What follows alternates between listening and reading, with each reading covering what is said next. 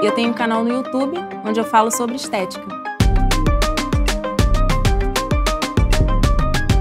Meu canal no YouTube é voltado à dança.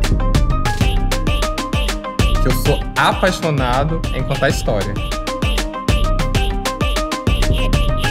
Há 5 anos atrás, eu não acreditava em várias coisas que aconteceram na minha vida.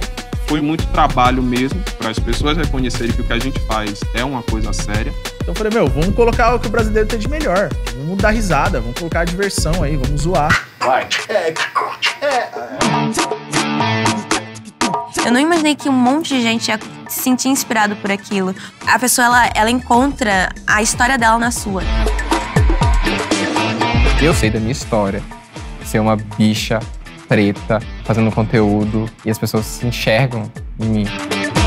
Ter contato com essas discussões que esse canal me proporcionou, além de ajudar outras pessoas a crescerem também, isso foi fundamental para o meu autoconhecimento, para o meu crescimento pessoal. Eu tenho muito orgulho da nossa potência e na mensagem mesmo que eu quero transmitir para as pessoas. Caramba, eu não tô falando sozinho. As pessoas estão aqui, as pessoas voltam para ouvir o que a gente tem a dizer.